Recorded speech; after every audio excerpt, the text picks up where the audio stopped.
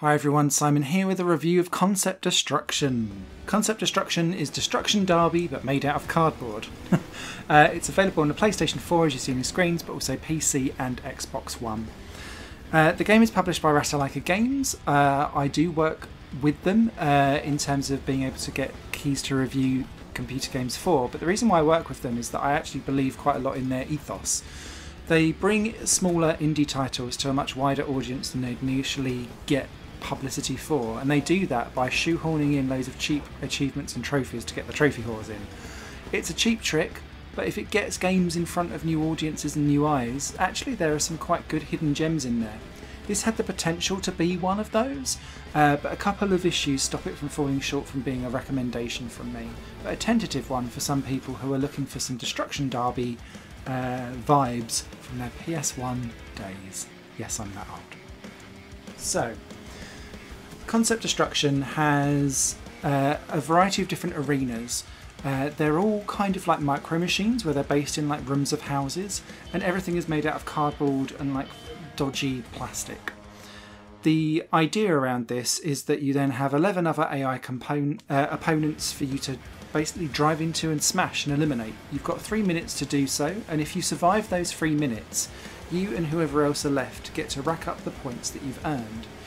You earn points by smashing into opponents at different speeds and at different angles, causing them damage, and also points for eliminating contenders as well. Quite often, if you're the last one standing and that 3 minutes is up, or hasn't reached up yet, then the event will come to an end and you'll just move on to the next one in the chain. And the championship mode, which is the main mode of the game, lets you just go around all of the different arenas as you go. The arenas are relatively well thought out, and each one brings a different challenge to it. Some of them are open plain, so you have to like run and hide. Some of them have like plastic trees in and things like that, so that you've got obstacles to try and like maneuver yourself around. There's one that's a Colosseum type stadium, but actually there's a hidey hole, so you can drive through it and then take the fight outside, so to speak, which I quite liked. And there's a couple of them that are really vertically driven, so what you can do is run and hide like upstairs and then leap out over the side and jump and land on some cars and cause damage that way, and that was good fun as well. The cars handle in a very responsive arcade fashion. I didn't have any problems with that, and I quite liked the quirky way how you can turn on, if you get rolled upside down, you can basically open up your cardboard car doors or engine bonnet and boot and try and flip yourself back over again. It's a bit clunky, so there's like an auto version if you want it, but I did find that quite fun. There are a couple of things though that do mark down the experience. Firstly, outside of the arenas there is no racing, there is no anything else. It is literally just an arena destruction thing, and it feels like they've taken a part of a bigger game, and like obviously they're working on a smaller scale because it's an indie game and it's on budget, but it feels like there should have been some racing element or something a bit better there. The other big thing that is missing is it's single player only, and this game screams split screen multiplayer.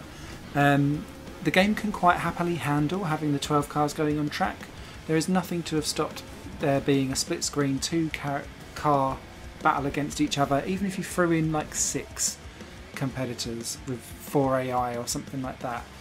That would have made this game's longevity really stand out, and it could have been something that I'd have easily recommended at that point. But because it's missing, once you've completed all of the arenas, you've got a few options that you can kind of muck about with, and then you're done. And that's a real shame, because actually the groundwork here is really quite sturdy and it's well put together. It's just that you've seen everything within 45 minutes to an hour max. And then you've got no reason to go back, because it's just, let's do championship mode again.